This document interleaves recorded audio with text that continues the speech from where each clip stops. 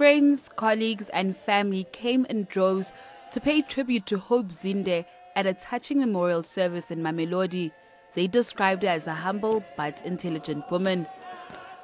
Professor Iris Moche, a childhood friend, said Zinde was a passionate, creative, critical and intelligent person.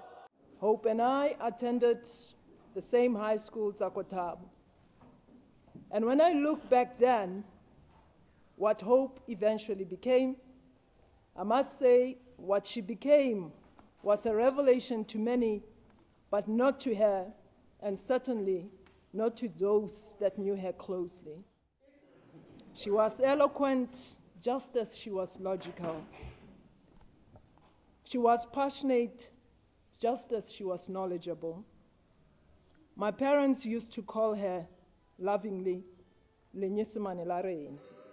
Minister of Public Service and Administration Ngwako Ramatlodi said Zinde's death should be used as a tool to wage war against the scourge of drug abuse.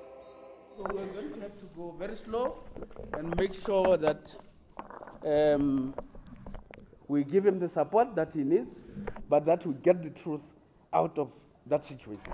Let's use this occasion, let's use this death, let's use the departure of this flower of our country to rededicate ourselves to ridding this country of the scourge of drugs.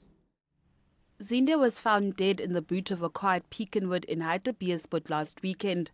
His son, Makwarona Zinde, has been arrested and charged with murder. He's also facing a charge of possession of illegal drugs. He's due back in court on Friday.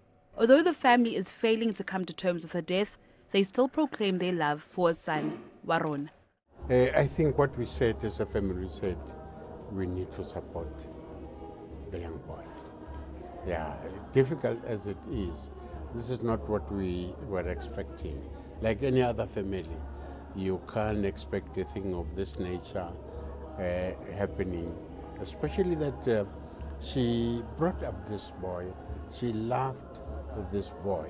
We don't think he was alone in this type of a thing. Yeah, we think there might have been some people who, I don't want to say, who urged or did help him to do things of this nature. Zinde will be buried on Tuesday, the 21st of June. Hope lived by her name. She was described by many as a kind-hearted, humble and strong-willed woman who made a positive impact in the lives of her loved ones. For ANN7 News, I'm Natasha Perry, Mamelodi.